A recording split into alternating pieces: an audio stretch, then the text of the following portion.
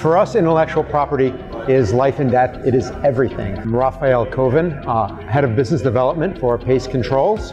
We are a Philadelphia company based at the National Energy Efficient Building Hub, and we develop and manufacture smart grid and energy efficiency solutions for heating, cooling, air conditioning, save 10 to 30% on heating, on gas, oil, and electric consumption.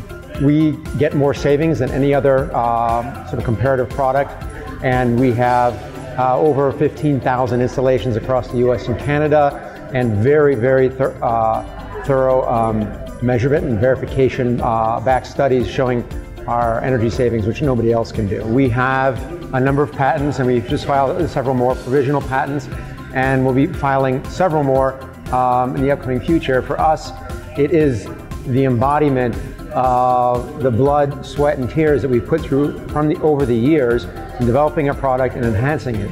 And it is everything to us. And if the single largest thing, the single most important thing, in my opinion, I've been in the technology and venture capital business for a long time, that the US government could do to help small businesses, technology businesses, is to help them defend their intellectual property, both domestically and particularly abroad. Those are absolutely two most critical aspects to us and to our business and to our survival and our ability to flourish.